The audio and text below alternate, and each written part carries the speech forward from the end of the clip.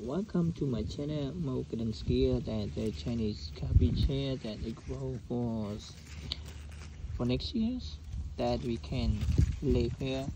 Today I picked some of the leaf and then we keep somehow the snow going on with the snow, but this one grow every year, so after snow this will grow back. Don't worry about the seed for grow next years, and you just keep the plant like me right hand like this. So I pick a lot of leaf and then I keep the branches, and then they will grow by themselves. And if you like this video, don't forget subscribe my channel and hit on the sub button.